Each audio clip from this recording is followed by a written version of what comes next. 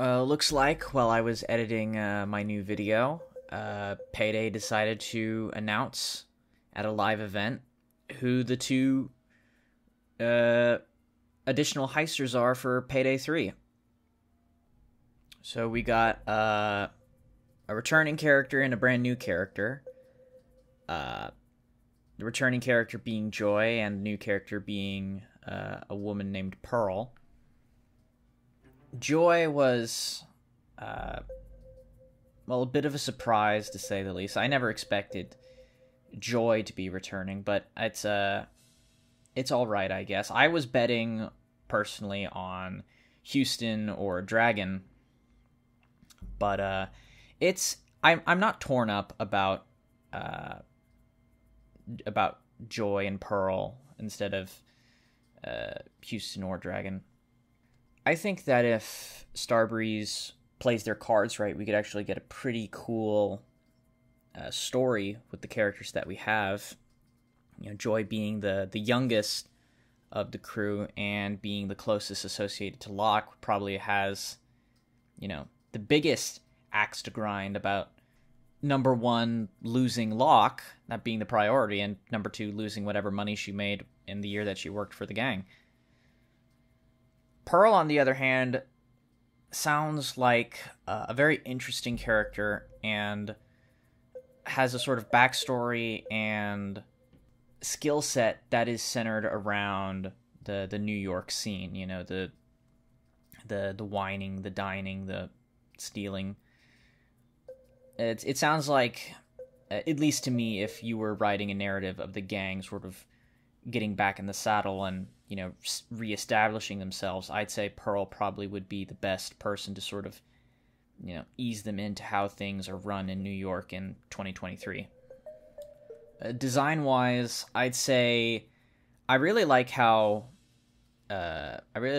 redesign, keeping with her color scheme from Payday 2 and sort of moving it into a more sort of not laid back, but a more sort of proper professional business casual look with the coat and the jewelry.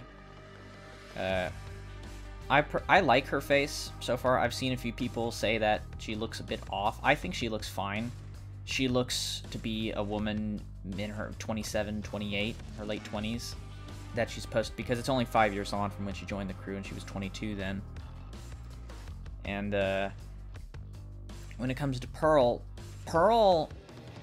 I really like the outfits on both of them. Just sort of like how they sort of keep their how they both sort of keep their professional woman, designs, but in two different directions, where Joy is more business and Pearl is more sort of leisure, more party oriented, I guess. At least that's the vibe I'm getting.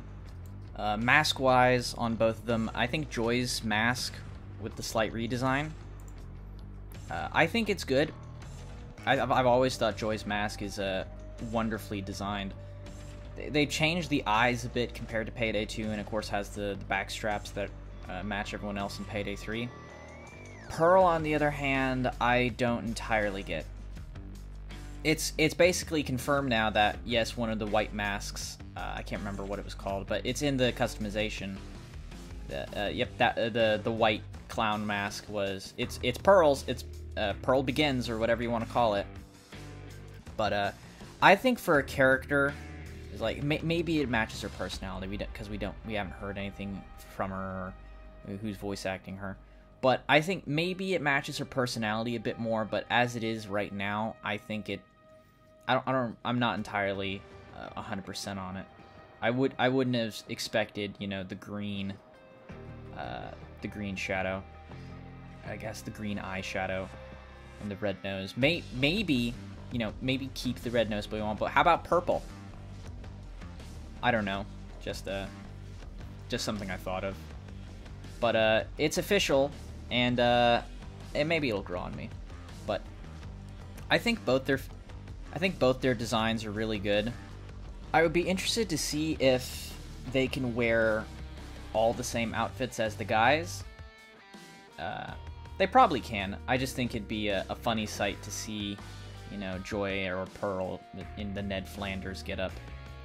But more interestingly, I'm wondering, you know, what customization do we get for them? Because they're wearing, well, they're wearing distinctly women's clothes, and I know Joy's original outfit is in there, but what other outfits will there be for Pearl or for Joy?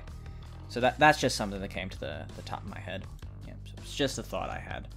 But while I'm at it, I might as well talk about the changes to the Core 4's faces that was talked about in the new dev diary.